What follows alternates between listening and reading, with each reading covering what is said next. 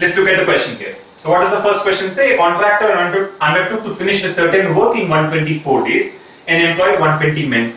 After 64 days, he found that he had already done 2/3 of the work. How many men can be discharged now so that the work may finish in time? Given options are 40, 50, 48 and 56.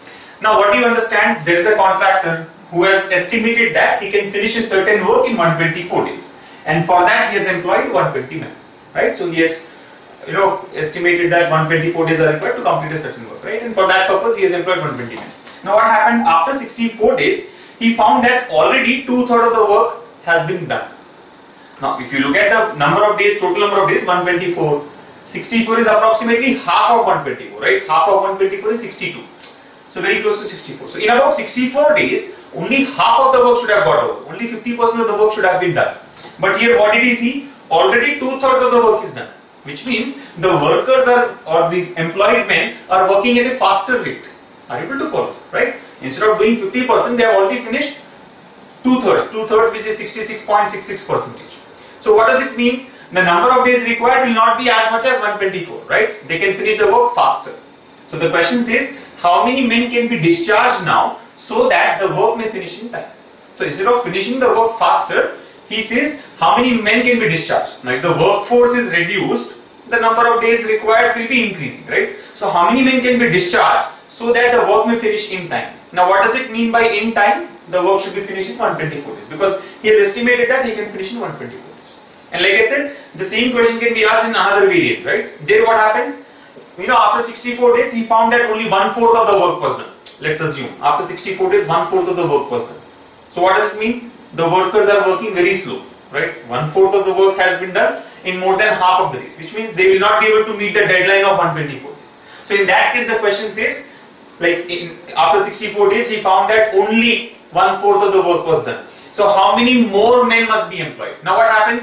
If the work rate is really slow, he has to employ more men. So how many more men must be employed so that he can finish the work in time? So both are similar cases, right? One is that in one case you are finishing the work faster, so you can discharge some men.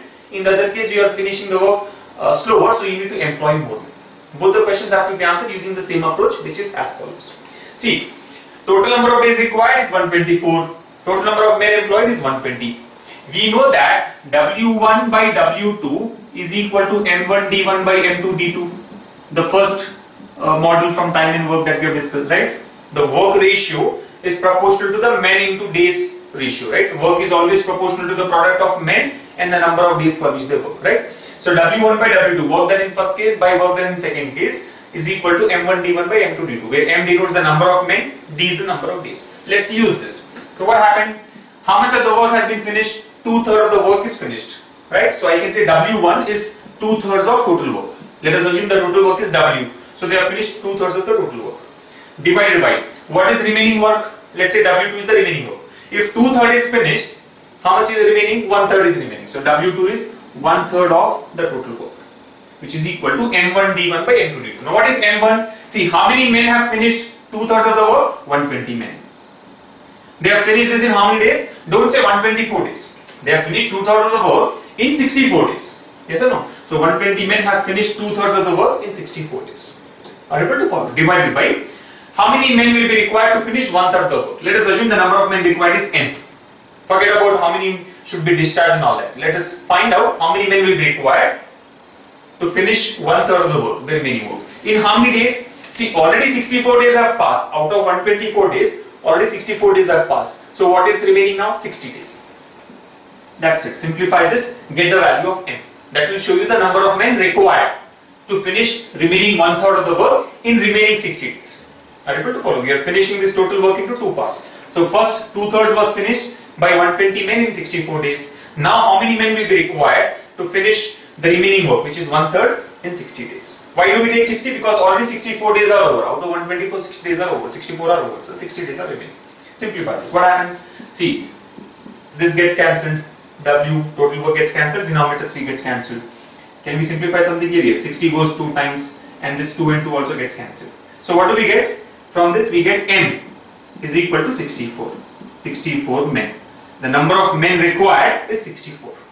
The number of men required is 64 to finish the remaining 1/3 of the work in the remaining 60 days. Now what does the question say here? How many men can be discharged? See, I know that I can finish this work now with the help of 64 men. I have employed how many men here? 120 men. Yes or no? My total strength is 120. But actual requirement is only 64 men. So how many can be discharged? 120 minus 64. Those men can be discharged. Those many men can be discharged. So your answer for this question has to be the number of men to be discharged will be equal to 120 minus 64, which is 56. That's it. 56, which is option B. So good to see that most of you have got the right answer. Right? Likewise, in the other case, how many more men have to be employed so that the work can be finished in time? What do? Same concept. Find out the number of men required. In that case, more number of men will come into picture. For example, 180 men. M will be equal to 180.